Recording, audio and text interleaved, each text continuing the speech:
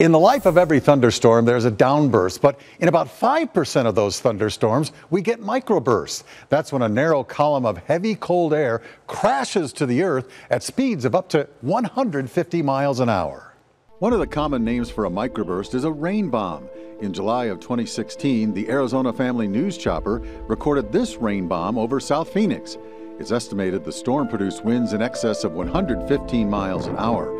Local streets were flooded, dozens of homes were damaged, and there was a 30-minute ground stop at nearby Sky Harbor Airport. But as impressive as it looks, microbursts are actually very hard to predict. We have a lot of technology we look at between radar, satellite, and we use observations.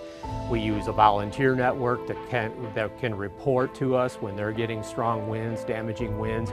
But you know, all the technology in that, you're not going to get to see every single little microburst. The technology is really good now where you can see a lot of those, but we're not going to catch all of them. That's Tom Frieders, the warning coordination meteorologist at the National Weather Service in Phoenix.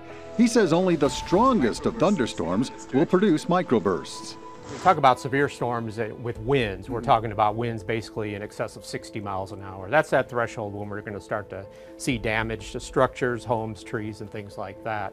But not every thunderstorm is going to produce those kind of winds. And we look at the atmosphere and we can determine those days that are going to be more susceptible to these downrush of airs.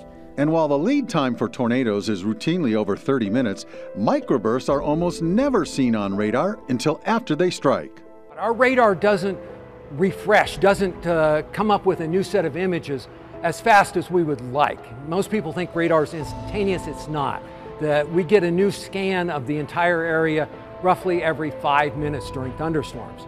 Microbursts can occur within that 5-minute period and be over by the end of that 5-minute period. That's ASU meteorologist Randy Cerveny, who also says the stealthy nature of microbursts makes them especially dangerous to aircraft. Microbursts are incredibly dangerous, particularly for the aviation community, because they are usually invisible. When a microburst happens, and it's this air bomb of air that is pushed down from the bottom of a cloud, when it happens, it produces ripples in the airflow, and a plane can't see those and can crash very, very easily.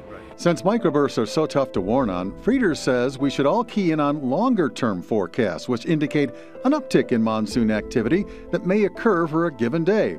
He also adds that you can presume that if a severe thunderstorm warning is issued for your area, a microburst is possible. Pay attention to our messaging ahead of time and see those days that are more particularly dangerous for those type of situations and prepare for those. And again, tie down those loose items or just prepare for severe thunderstorms in general. And we want to make sure that